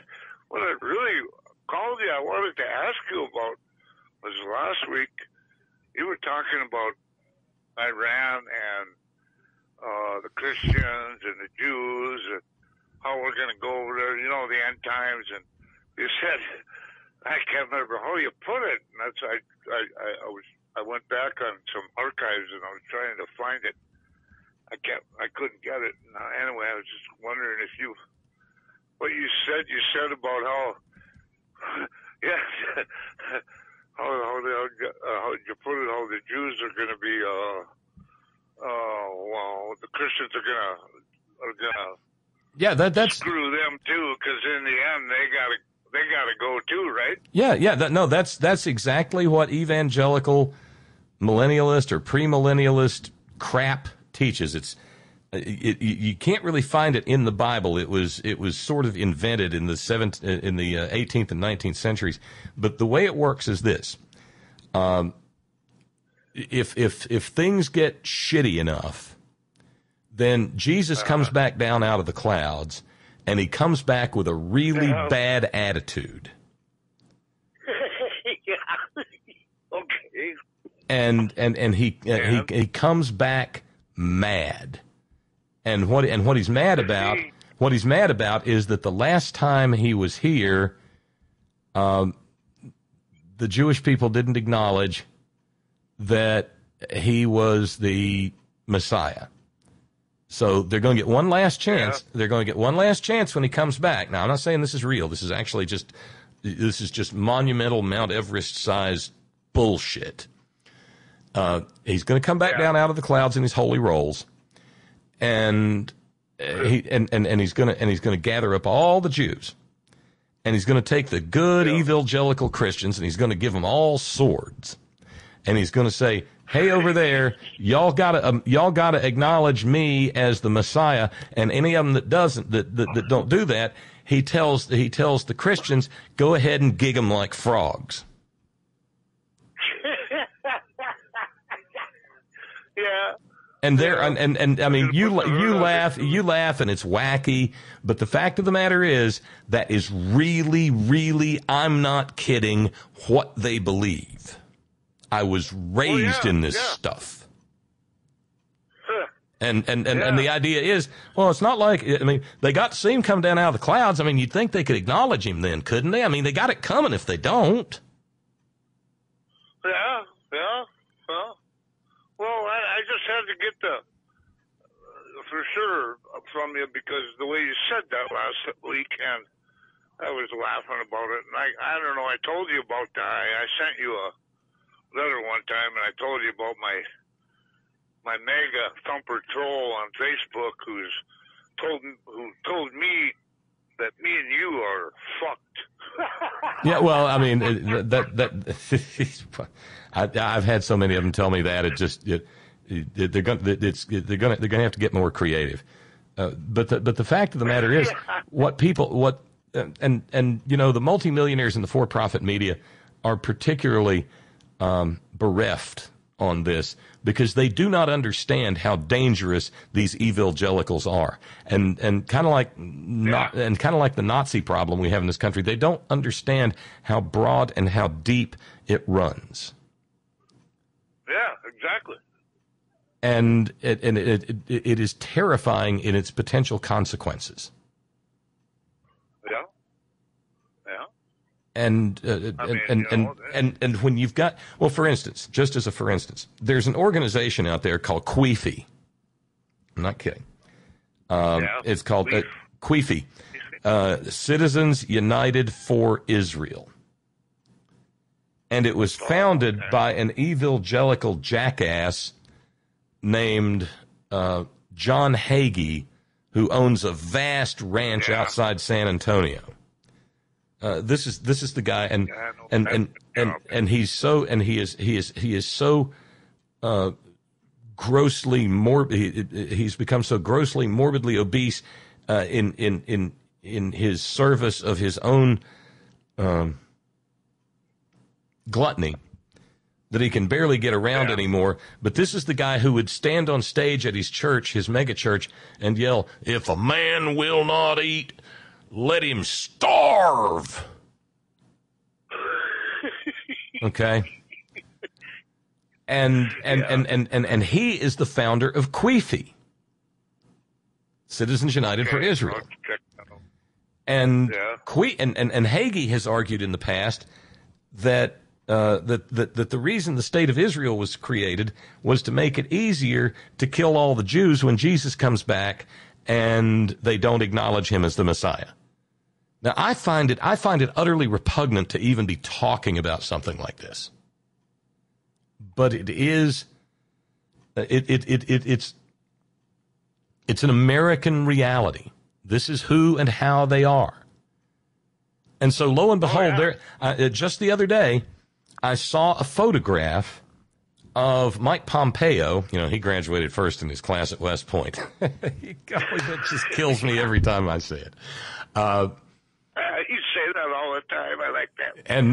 And he's standing on stage, and guess what's behind him? A big screen that says Queefy, Queefy, Queefy, Citizens United for Israel, Queefy. So he's part of this bizarre death cult of evangelical millennialism. Yeah.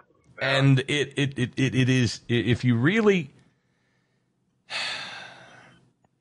know, if you really understand these people for who they are, it's terrifying, because they would like to they think they can use American foreign policy to somehow work the requisite magic spell to drag Jesus back down out of the clouds.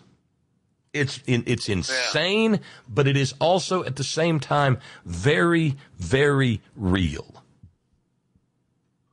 Oh yeah, they really believe that, and you know, and everything's, it's their way or the highway with anybody. Just like my mega Trumper on Facebook, I mean, he's telling me all the time how it is, and I'm like, laugh. I just make fun of him, and I've quoted you a couple times, and Mike Malloy, and me, you, and Mike were all condemned toward him. You know, my answer to that is always, hey, are Oral Roberts and Jerry Falwell in heaven? Well, yeah. I don't want to go there. I don't want to be anywhere they are. Because if there's some sort of an afterlife, a paradise afterlife that thinks Jerry Falwell needs to be there, no. Yeah. Of course, the reality is in the teachings of Christianity, if there really is an afterlife, if there really is if there really is a heaven and a hell, then odds are that Jerry Falwell's roasting on a spit and being basted hourly by some little demon with a bucket of melted butter. Yeah, with that pig face, it's entirely appropriate.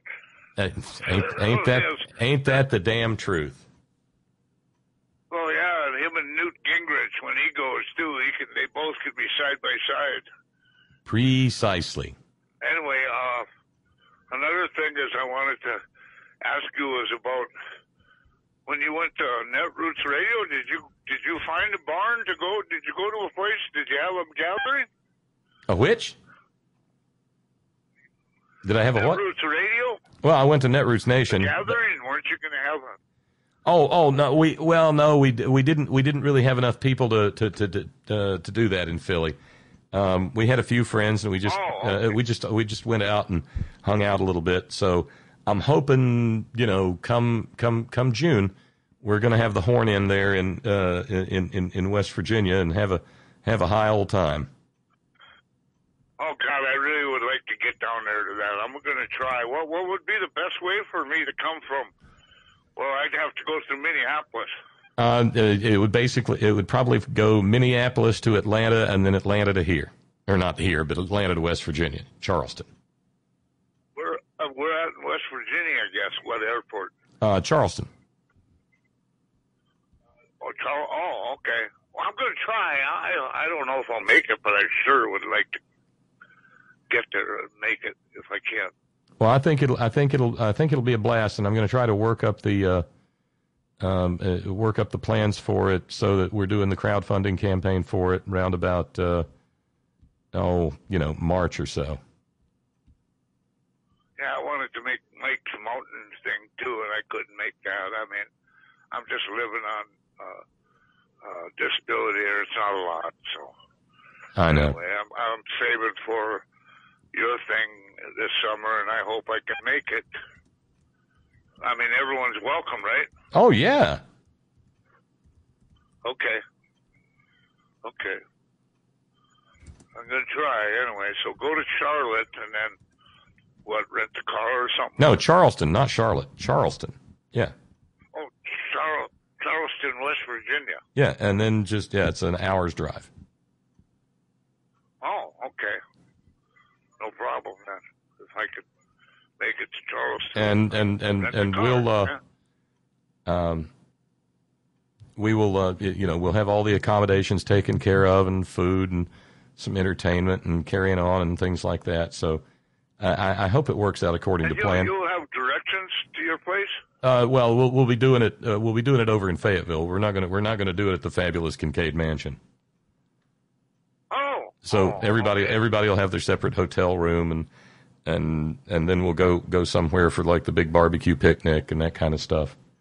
Doesn't Fayetteville have an airport? No. Well, I mean, we do, and the only thing that flies in or out of it is a 1943 Boeing Stearman biplane World War II trainer that they do to give tourism rides. Okay. Little tiny airport like we have, in other words. It's just it's one little asphalt strip. It's not even. I don't think it's even officially an airport. It's just a guy who flies tourism trips over the gorge. But there are people who enjoy the heck out of it. He'll take you up in that open cockpit Boeing Stearman and get you right over top. Yeah, and get you right over the New River Gorge. And drop it into a hammerhead stall and just go spinning right into the gorge and then and start it up and fly back. Wow, well, maybe they'll let me try it. I have like 22 hours private. I didn't finish. I bet I could still fly it though. Yeah, bring your own Boeing. Hey, it's been great talking to you, my friend. You take care.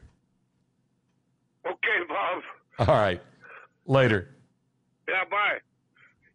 Bye now. From the far frozen fields of North Dakota. And let's see. Let's run over to the Skype line and see who we've got. Hey, welcome to the program. Hello. I know I've got the right line.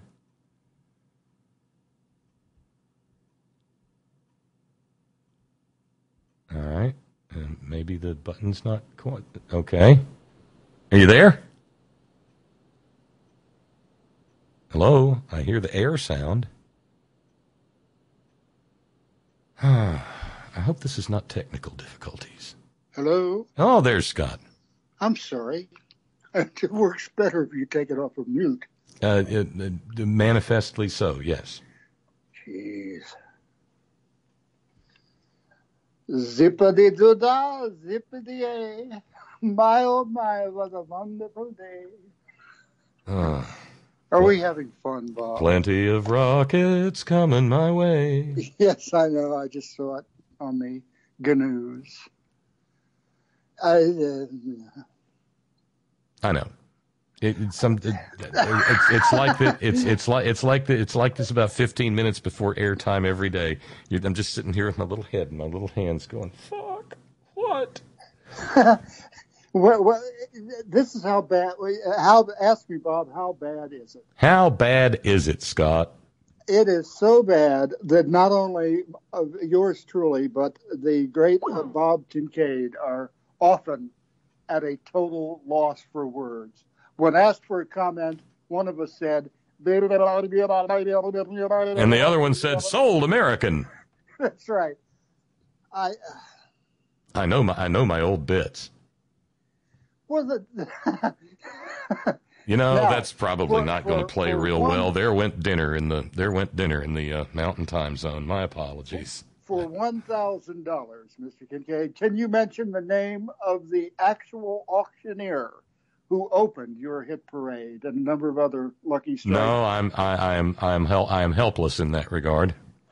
I forget his given first name, but his nickname was Speed, and his last name was Riggs. And he got something like $3,000 a show just for that 7-second bit. Can you imagine? Good work if you can get it. Radio certainly paid in those days, you know? Yeah.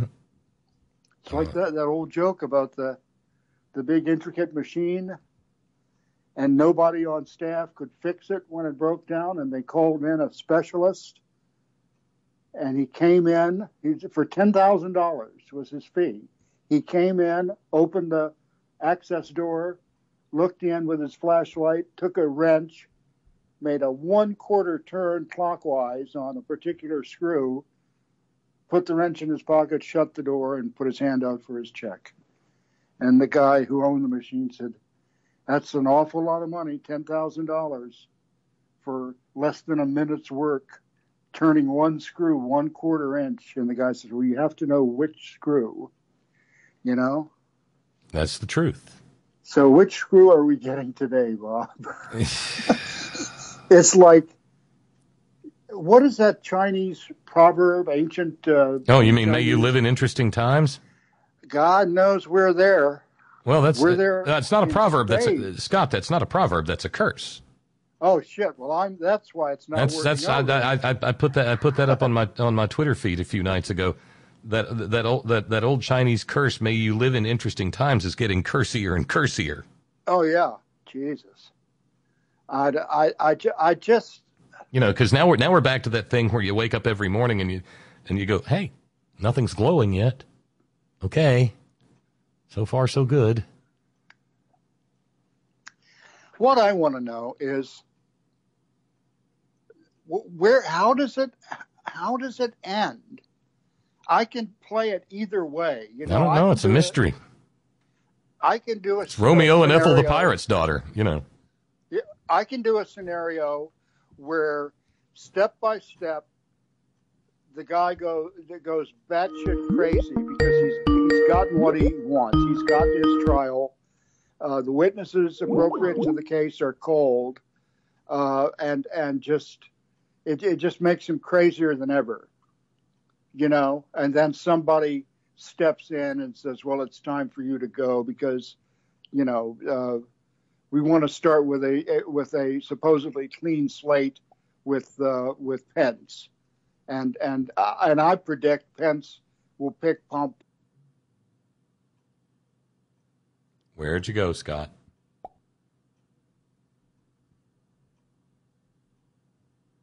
Well, that was interesting.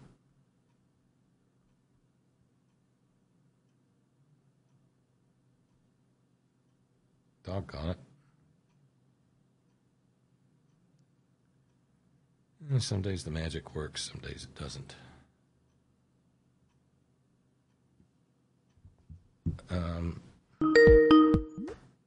Okay, we'll try this again.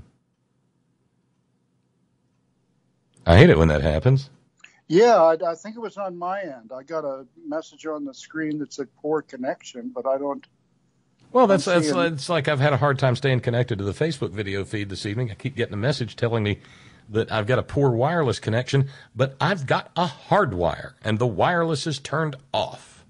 Well, see, that's just crazy. That's poor designing on somebody's part. Where did I drop off? I was starting up a roll, Bob. You go back, and I'll tell you if we've been there already. Well, just the fact that the Trump gets what he wants. He gets his trial. Witnesses appropriate to the case are called, and but that's the other thing. MoscowMitch, Chinless Mitch, has declared that he's got the votes in the Senate to hold the trial, even if he ain't got no bill of impeachment to have a trial of. Now, I can't keep up with you tell me how that works, because I'm kind of flummoxed. You're gonna have a trial, but you're not gonna have a charging document. That's like having a felony criminal trial without an indictment. How can you? That's the latest I heard. Is they want to start without the articles of impeachment. Well, where does it say in the Constitution that that's an okay thing to do? It doesn't, does it? No, it doesn't. And in fact, I could pull up the language, but no. It's modeled on a grand jury proceeding. Yeah. Okay. And a grand jury issues an indictment, and the indictment is then transferred to the trial court, and the trial court presents the defendant with the indictment, and that joins the issue, so to speak. And then you can go forward and have an inquiry into the facts and the law and find out if someone is guilty or not guilty. I mean, it's very basic, but and that's how it works. So you can't really have something that you would call a trial of impeachment in the Senate if the impeachment has not reached the Senate. Yeah, and because that's the starting ingredient to launch the next step into viability. Well, what? Okay, so I'm going to haul Isn't out. it? I'm going to haul out the old Magic 8-ball with the cracked screen that says "Answer Hazy, ask me again later." Oh, that's the first time this year, Bob. This is the first time in the new decade. Shut up! Don't do that. Don't start that shit. It makes me crazy. I want to go out and eat dirt and run rabbits every time I hear somebody talking about our new decade. Because we all start counting 0, 1, 2, 9. Go ahead. I'm sorry. So what's gonna come next is that because what's really driving the maggots crazy is the fact that and we've discussed this, the House sees possibly more impeachments coming on. So, Trump's got to it's got to be something historic. So he might become the first president to be impeached twice or 3 times or once every other week. Yeah, because so what Mitch McConnell will try to do, I'm guessing, because if you can hold an impeachment trial without actually having the bill of impeachment in front of you, then you can probably hold a trial of any impeachment they might ever want to do. And you can just say, hey, Donald Trump is not guilty forever no matter what he did. He's got blanket impeachment immunity because MoscowMitch McConnell says so. Yeah. Yeah. And Marco Rubio and Joni Hogdy Baller, Ernst and Cory Gardner and Martha McSally and the rest of the maggot chorus will say we are the chorus and we agree. And 9 cows will come out dancing, and there'll be skinny cows and fat cows and middle of the road cows, and oh Jesus, it'll be something. It'll be positively biblical. All cows all the time on Cow FM. Now, it's your really, friend through the day and the night. It's Cow FM. And don't forget, listen for the sound that means your chance. When you hear that sound, when you hear, call in with the count and the amount. Yeah, the ninth caller. Well, God help me. And the trouble is, you get these references. So that makes. Oh yeah. The guy who's directing the play, he'd get it too because he is serious he's serious radio. Yeah. What in the hell is going on out here? Wait a minute, Bob. I think one of the squirrels is forming a mutiny. I've only been out there twice with. I tell you what, if Squirrel Mutiny is not a bluegrass band named by say This Time Tomorrow, there's no justice in the world. Squirrel Mutiny. Maybe it's not quite a mutiny. Coming up on the Opry, we got music from Squirrel Mutiny. He's got a little knife clenched in his little squirrely teeth.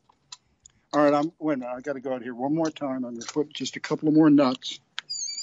If things get any worse, I'll be out here with them, digging them up and burying them. And well, stuff. apparently, what I said about Mitch McConnell resonated a little bit with Steve in New York. I don't think he thinks this is crazy.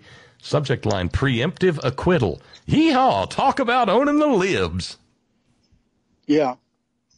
Well, somebody earlier today, not much earlier today, was making the point that's been made before. And you got to remember that not only presidents, but judges and others can be impeached, federal judges. There has never been an impeachment of anyone over the history of the country that has not included relevant witnesses. So how is Trump all of a sudden some kind of privileged Well, I church. mean, he's the Kwisatz Derperok. The what? The Kwisatz Derperok. I think I got one of those for Christmas last He's year. the but chosen one. He's special, baby. It took up too much space. And by the way, David counter. in South Carolina, Stan, with a note, unconfirmed, rockets simultaneously hitting multiple targets in Iraq. This is an ancient Middle Eastern military tactic called showing them the fucking door. Yeah. And see, here's another problem. They're aimed at housing for the military at the bases. And you remember back when Reagan was president? You mean the barracks in Beirut? Yeah. Yeah, when old Ronald Wilson Reagan, old 666 himself, was told by all of his generals and all the people with the stars on their little costumes, they said, Mr. President, our Marines are completely safe on the ships that they're on, and we can get them anywhere we need them to get in less time than we could get them if they were in the barracks in Beirut. Leave them on the ships, Mr. President. And old 666 himself, Ronald Wilson Reagan, said, "No, Nancy, we've got to show the flag." And the next thing you know, we're showing 200 and some odd flags of 200 and some odd dead Marines because he insisted on putting them in the barracks there. Evil fucker. So here we go again with the housing issue, the barracks issue, something explosive coming into close proximity to the barracks issue, and it's like same shit, different day. The Independent in the UK reporting that Iran has claimed responsibility for a barrage of missiles that struck a joint U.S.-Iraqi airbase on Tuesday. That would be today. State TV said Tehran's Revolutionary Guard had fired tens of warheads at al-Assad base in revenge for the death of Qasem Soleimani. So you'll notice that they're attacking a military target instead of attacking like innocent civilians. You don't realize how much you love your and you got to wonder. I know on the American side and maybe some other countries besides, they write messages on the bombs. That's apparently a sick tradition. One wonders if the Iranian. Well, we do it too, and I've seen pictures of the Israelis doing it. I mean, after all, when we went to Afghanistan, we sent soldiers to Afghanistan carrying military weapons that had Bible verses on them. Oh, I forgot about that. Yeah, I forgot about that. Jesus. Well, I've got before I go, and I want to go in a moment or two. Because I got to too. Well, I got a viewing tip. Yes. Tonight, Dave Chappelle is the honoree at the Mark Twain Humor Prize on PBS tonight. I think it airs in all markets that have PBS. I forget whether it's 8 or 9. I think it's 9 p.m. And Dave Chappelle is quite a talented fellow and deserves the accolade. They've had a number of really fine comics over the years since this prize has been instituted. And speaking of Mark Twain, I watched over the weekend on Amazon Prime the documentary about Hal Holbrook. Yeah. Called Holbrook Twain or Twain Holbrook. Oh, I'd like to. I need to watch that. It was quite good. I watched it twice because you only have like 48 hours once you've started watching. And I watched it twice. And the man did, I forget how many thousand appearances as Mark Twain, supposedly the longest one-person offering on stage in American history. And it's relevant for today because Twain is relevant for today. There are some of his writings that if you changed up some of the verbiage in terms of words that aren't used quite the same way anymore. Like fantods. save Congress. There's no native criminal class in America, save Congress. Well, that we would use the word accept Congress. Yes. You know, but it's quite good, and watch it on Amazon Prime. It's like $5. And tonight, the Mark Twain festivities on PBS will put you in good stead and maybe take our minds a little bit off the madness, because it is madness and it's maddening, and it pisses me it royally pisses me off that we have come to this when it could have so easily been totally avoided. Now, that isn't to say that, you got to be careful what you ask for. I think it was Truman Capote had a book called Answered Prayers that never did get finished in his lifetime, with the premise there's more tragedy and sadness and heartbreak resulting from prayers that are answered than from prayers that aren't. But what I'm saying is, had the election gone a whole different way, and I'm not going to re-litigate that, all of this could have been so easily avoided. I mean, you can't tell me that we couldn't have scrounged up 77,400 and some odd voters in Pennsylvania, Michigan, and Wisconsin 4 years ago. I mean, because if it's gotten that bad, if we're that much off our game, then what do I always say? We're all screwed, Bob. Ain't that the truth? So there you go, and God bless. And well, at least keep your as of Thursday, there's a coalition of progressive groups that are trying to get people out into the streets. Win Without War, Move On, Indivisible, Vets About Face, National Iranian American Council. There are at least 50 events that have already been planned around the country. No war with Iran. Well, we had a, and if I'd known about it yesterday, I would have gone. I don't know how many turned up, but it didn't look like it was more than maybe a couple of hundred here in San Diego, downtown somewhere. I'll tell you something weird that happened. Stand by. Sneeze. Yes. Y'all really didn't want to hear that. Some of you did see it. But I'll have to re-rec the tape. Ferg got an email telling him to double check his draft registration. Are you shitting me? No. Jesus. Agnes was telling me about it the other night. I'm like, now why the hell would anybody send him that? Well, was it official or was it? Yeah. I asked Agnes to print it out and scan it and send it to me, but yeah, that's a little creepy. And you got a lot of young Americans going, hey, is there going to be a draft now? And of course, if you really want to stop a war with Iran, the way to do it is to have. I mean, that's why the Vietnam protests got to the level that they did, because all of a sudden people didn't want to go, and not everybody was Donald Trump and had a daddy who could bribe a doctor to say that he had fucking imaginary bone spurs. And Bob, I was at two of the biggest anti-Vietnam War marches that there were, in October and November, respectively, in 1969 in Washington, D.C. And one of them, I think it was like 500,000 or approaching 500,000, and the other one, it was approaching 1 million. And those were only two events in those months.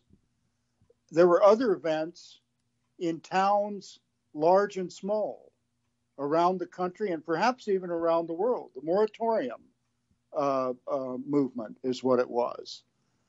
And the draft was a big part of it, but another big part of it was the fact that then as now we were lied into the proceedings. Sure. In terms of, in August of '64, the Gulf of Tonkin nonsense. And there's always the fucking lie. Oh no! When you want a war, you lie your way into it. Hey, Scott, I got to get out of here, man. All right, I don't blame you. Well, I just got to go do what I got to do. Well, there's nothing much edifying with talking about the madness. Sometimes you've got to take a respite, and I'm glad that I'm sorry for the circumstances that took you down south, but I'm glad that you were able to find another thing to do while there. That is well, uplifting. My buddy passed away back in 2017, so we put together this, for now, knowing that that we could at least do this as a memorial to him, and it's wonderful to be doing it again. What I mean is, even though those circumstances are not the happiest, the very fact that something creative and something that's going to edify. Oh yeah. I mean, I'm thrilled. This. It's the theater is a special place, and I look at community theater as quite possibly the realest form of theater there is. No, there aren't multi-millionaire backers who are in Broadway and all that bullshit. It's theater the way theater started out, with people who, were amateurs who wanted to tell a story. And this is a hell of a story to be telling, especially since it centers on that era that has so much in common with our current one, even though we didn't want it to and didn't expect it to. Because, of course, Richard the Lionheart and Philip Augustus of France would lead the crusade. I think it was the Third Crusade. Was it the third one? Largely successful, but in the end proved to be disastrous, both to Richard and to Western so-called Christendom. But I got to get out of here. It's always good talking to you, my friend. And all right, Bob. We'll check it. Hopefully, maybe we'll talk a little bit more later in the week. Okay, man. Take care. Later. Bye now. See ya. And so we come to the end of the program for the evening. Thank you very much for joining in and sharing your precious finite time, engaging in the program in whatever manner you so choose. We will close the program with $330 to raise. It'll be 5:30 tomorrow. And hopefully maybe somebody on the overnight crew will help knock that down some. Thanks to all of you who keep the program on the air in whatever manner you do, Patreon or PayPal, subscribers or a la carte, because it's inspiring to know that you find non-corporate, non-capitalist conversation worthy of your support. Thank you. And thanks to our all-volunteer staff. Thanks to Sparky and Steve in the chat room. Thank you to our news ninjas. Thank you, Brother Deacon Asa, headon.live. Thank you, John Fox in Burning, Australia. Thank you, Ben Birch, whiterosesociety.org. Thanks to the hardest working, bravest people I know, the men and women of Coal River Mountain Watch, crmw.net. 20 years at the forefront of the struggle for human rights and environmental justice in Appalachia. And always, always, always, Gina, it's all for you. Later, y'all.